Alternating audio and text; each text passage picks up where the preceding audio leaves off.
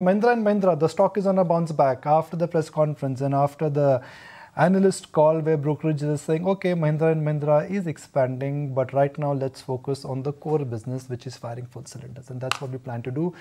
Rajesh Jejurikar, Executive Director and CEO with Mahindra and Mahindra joins us now. Good morning. So nice to have you in ET now. Thank you for joining us. And in our studios. Thank you for being here. They're like boom time for SUV.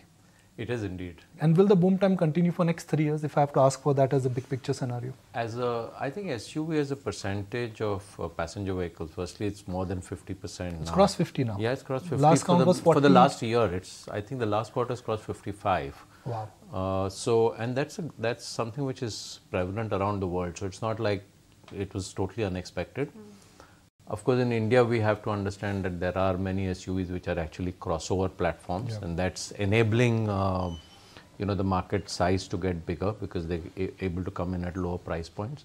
So we are actually in a good place because we've been an SUV company all along, and we think this is a trend which will continue because the many things about SUV in an India kind of context. SUV represents much better status, ground clearance, sitting height. These are all very important for Indian customer space because of joint families or, having visiting families. So several enabling factors, fortunately for us. There are 40 SUV brands now, is what I've been told. Yeah.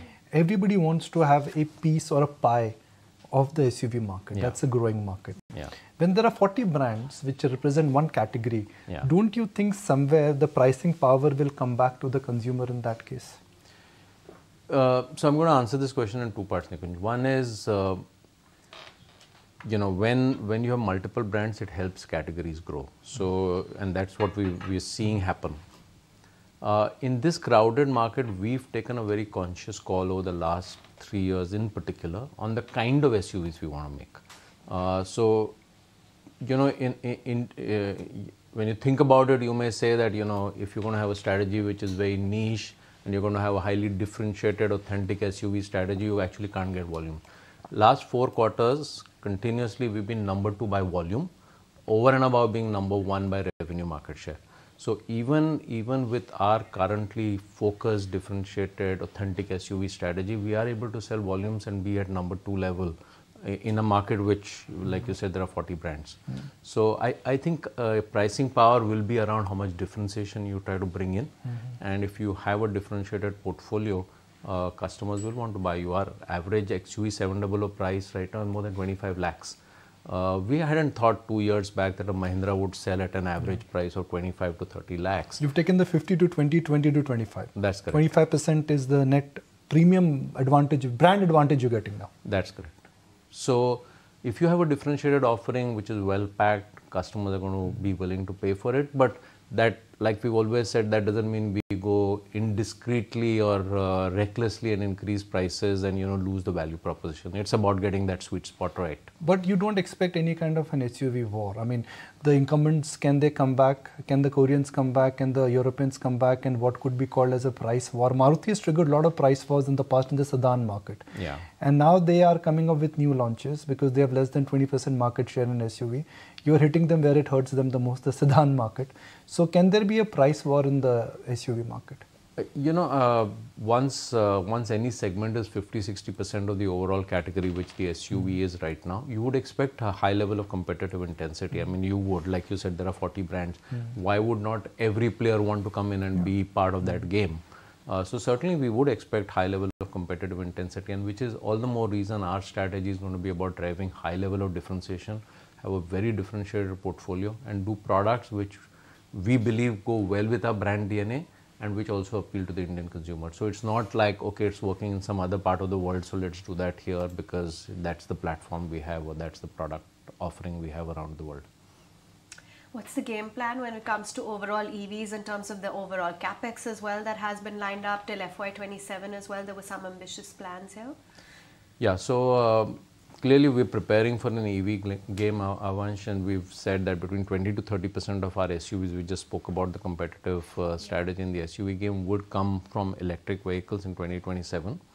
And again, there we have a very differentiated EV offering strategy. We're not playing to the let's sell to those who want the greatest level of economic advantage. Of course, that would be a reason to buy. But to get that level of economic advantage, you need to be driving 150 kilometers a day. Not many people are going to do that. We believe that there are many other reasons why people will buy our EV offering. One is the design style, the standout look, the human-machine interface, which is, it's going to be a very software-driven vehicle. So that's going to be the basis of competitive advantage and differentiation. As you know, we've also done a second round of fundraise with Temasek, and which is valued that EV business is 15% higher valuation than what we had with BII at $9.8 billion. Yeah. All questions on RBL go to Anish, or can I throw one or two at you as well? I will maybe quote unquote Anish as a reply. So go on. No, my only point is that I've had the pleasure of tracking Mahindra and Mahindra for years now. And last 3-4 years, the capital allocation change has been fantastic. An absolute reboot in terms of capital allocation policy. For a group of your size, a small investment, how will this move the needle? Whether it's core, non-core, I don't know. But how will this move the needle? Because the amount of scrutiny you've come under because of the small investment of 450-500 crore, was it worth it? Yeah, Nikunj, let's just try and recap, and I'm going to kind of play out some of the things that Anish has said on this over a lot over Friday, because this was a key topic of conversation across the meets on Friday. We've said we are not going beyond 3.5%. There's no plan to do that, right? So firstly, any speculation that may be there on what's the extent of deviation we may be doing from a capital allocation policy doesn't cross the 400 crores kind of thing. The second is, what Anish has said, I think, is that it gives us an option in case opportunities come up in the future. 400 crores is not a high amount of money to put in a business, in a sector in which we already have a market cap of 40,000 crores plus. Yes. Right? So if you're putting 400 crores in today, you have an option of seeing where does that go over the next 5, 7, 10 years, or you have an option of saying it's not going anywhere, we can get out. And we are very unlikely to lose money because we've bought in at a very attractive price. So I think Anish has been able to convince a lot of the analysts, and you're already seeing the impact of that on the stock market today. If things don't work the way you're thinking, it may just end up becoming a treasury operation. That's correct. I mean, so, and on a treasury operation, you're likely to make money. And in any case, there could be an opportunity, as Anish has been saying, to help us learn the sector a little better in whatever way that conversation could go. The same investment could have been done through Mahindra and Mahindra Finance also. Their balance sheet can easily absorb 400 crores. Yeah. And they could have also made the same treasury gain. For them, it would have been more strategic fit. And all the questions we are asking you today, if this investment would have been done in Mahindra and Mahindra Finance, those questions would have not been asked. How about that? Yeah, Nikunj, and again, this question has been answered, so I'm going to recap. It's for us as a shareholder to learn the business and give the option of, as a shareholder, to decide what's the implication on Mahindra Finance if banking was to open up 5 years or 7 years later for non-banking financial institutions.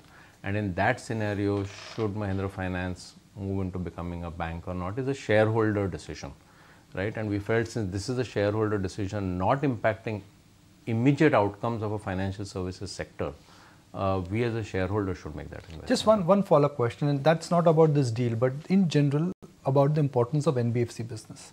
You need the NBFC business to sell cars. The second-hand business is doing very well.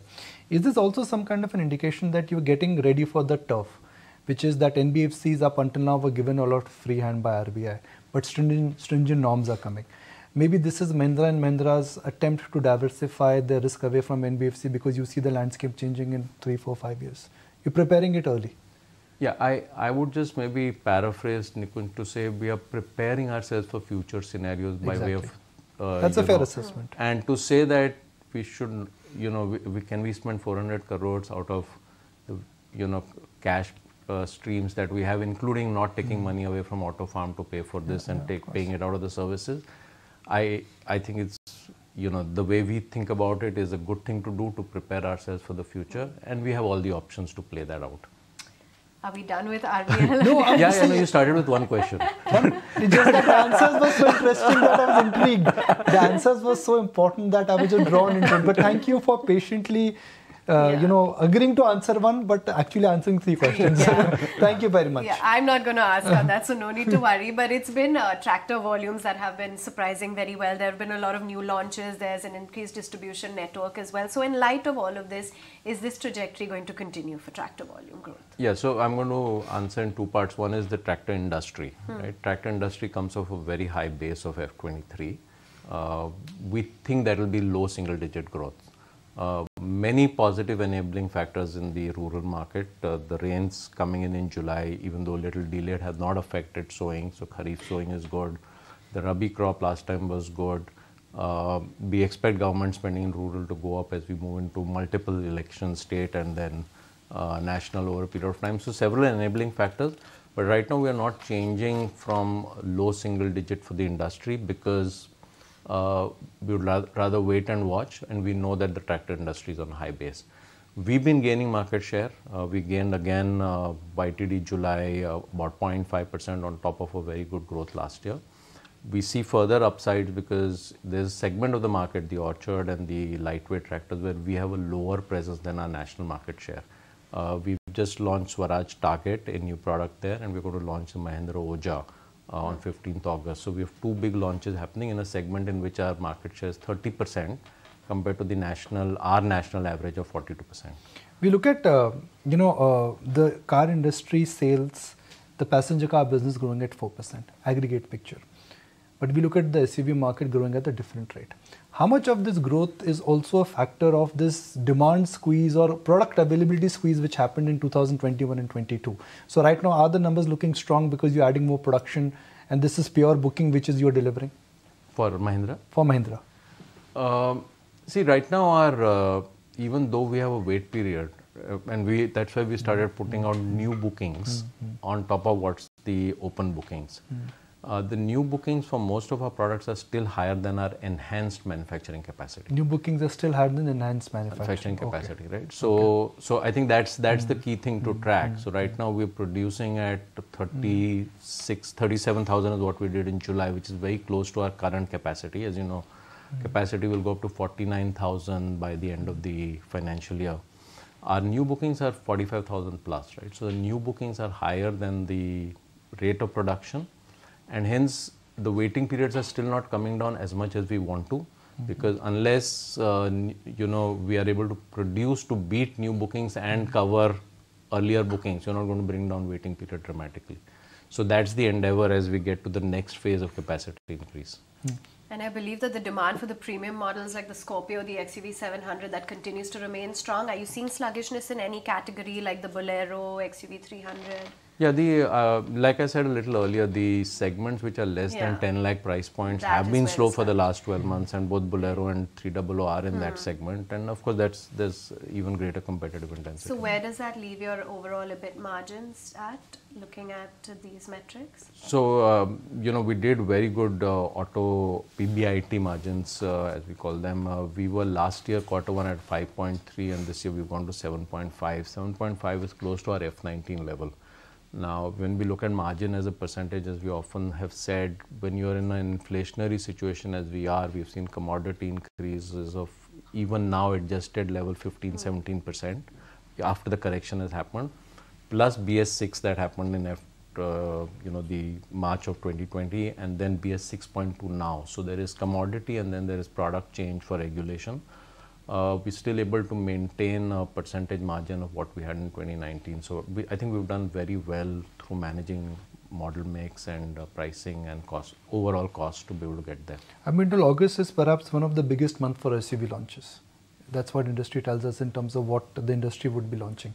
Historically, we've seen that the attention and the market share always gravitates towards new launches. For example, you ruled the market in 21 and 22 because of new launches. How will you counter with the new launches which now are A, coming with an edge, B, they are coming with the fact that the peers and the industry knows that, look, this is the product available in the market, we need to do it better in terms of modification or in terms of the pricing? Yeah, Nikunj, you're right that new products always tend to get an initially high traction, and we've seen the benefit of that as well. We've had our share of that too, and maybe one may want to call it a variant, but we launched Thar two-wheel drive in January. Yeah. We were able to launch that at a sub 10 lakh price, and that's what helped get Thar into momentum, right? So new product doesn't always have to be something completely new. If you're able to create a proposition and a like Scorpio you did. Yeah, Scorpio N is now just a little over a year old, so it's not certainly not in the old category. I don't think we've fully leveraged the opportunity of that. The interesting thing in our portfolio is we have Bolero, which is 23 years old, and still remains 9,000 plus. It was launched in 2000. The original Scorpio was launched in 2002, and Scorpio Classic demand actually went up with the refresh that we did, and after we launched Scorpio 9, so Scorpio N. So in our kind of products, because of the kind of customers we have, we actually don't see our products going to decline like a lot of the others, because the differentiation is so high that customers are buying us even more with time than they would out of the new, okay, here's something new and let me just go and do a one quick flirtatious swing there. So just to bring it for our viewers, if I look at the platforms you have, Scorpio is a platform, XUV 500, XUV is a platform, Bolero is a platform, Thar is a platform. You are in no hurry to launch any new platform per se, and your existing platforms you think will have at least 3 to 5 years of shelf life. They may have variations here, engine size, chassis size, those are variants, right? Thar will become 4 doors, what I've been told. Those are all platforms. Those are all incremental changes. That's correct. But your platforms you think are built to last for next 3 to 5 years? We think our platforms are built to last for longer because unlike the past, this time we've done very good work over the last 5 years in creating very future-ready platforms which are very lightweight, very good powertrain solutions, both gasoline and diesel. So at least 5 to 7 years plus, we don't think we need to do anything on platforms. We're going to be basically creating products on these platforms. In the ICE world, we're creating new platforms on the EV space. As you know, we're going to do the InGlow platform. I've been told you got hard stop now, but you got 30 seconds and Avan does not drive a SUV. Why? Really? Here's someone, she never drives a SUV. So maybe a 30-second sales pitch. Sales pitch. No, so if I have to sell you one product in our portfolio, it would be Thar. And I need a test drive. That's done. Okay, thank you so much for stopping by and being with us and really clarifying a lot when it comes to your tractor volume, your business, the RBL stake, etc. That's the management of M&M speaking to ET. Now, where's the stock at? Well, 2.7% higher. 1505 is where M&M is currently at.